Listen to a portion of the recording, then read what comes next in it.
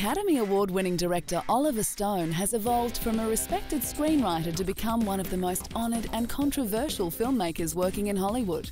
This intricate storyteller doesn't hesitate to tackle the difficult subjects in a manner that other directors see as taboo, and this often leads to box office success. Let me tell you about heartache and the loss of God. Wandering. He tackled the subject of rock legend Jim Morrison in his 1991 film, The Doors.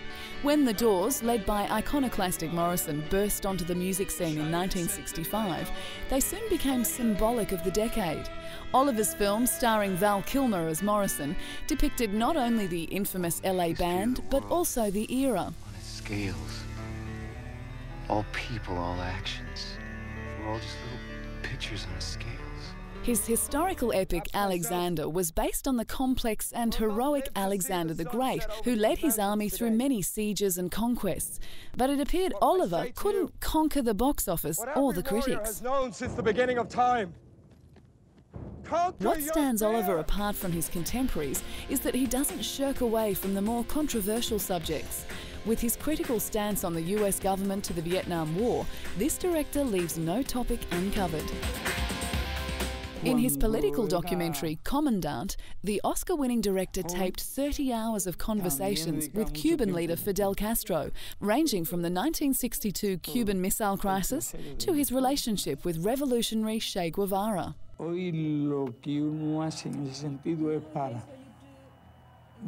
The documentary was deemed too controversial and has not been released in the United States. Oliver released World Trade Center in 2006, 5 years after the terrorist attacks on the World Trade Center Twin Towers in New York City. It was the first motion picture to deal with the attacks and the heroic efforts of rescue workers. While there was some outrage, with many believing it was too soon, it was released to favourable reviews. He likes to explore the lives of people no longer able to tell their own stories. He helped cement the Jim Morrison legend with his film biography, creating a whole new generation of fans after the singer's death. And the love becomes a funeral pie. After his own experiences in Vietnam, in which he was twice wounded in action, he felt that the people that lost their lives in the World Trade Center attacks deserved to have their stories told. It seems like the Vietnam War, Watergate, Iraq, all these things get built up, 9/11, into mythologies.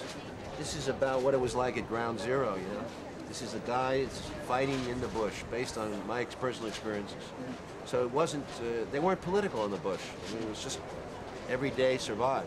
He has made 3 films about Vietnam: Platoon, Born on the 4th of July, and Heaven and Earth, with Platoon loosely based on Oliver's personal experiences as an army combat fighter.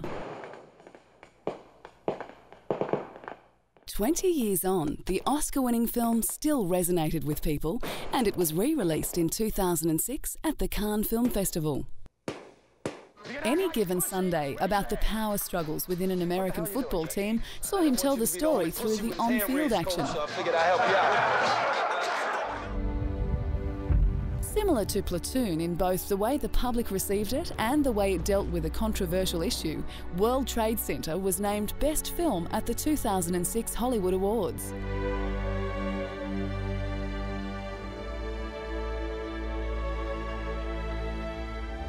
The film is based on a human drama and portrays the lives of ordinary people that got up that day to go against the fear and find the courage to help each other. No matter the content, Oliver Stone's intelligence and ability as a storyteller constantly challenges audiences. Like no other filmmaker, he has left an indelible mark on the world of cinema with his thought-provoking films and public opinions.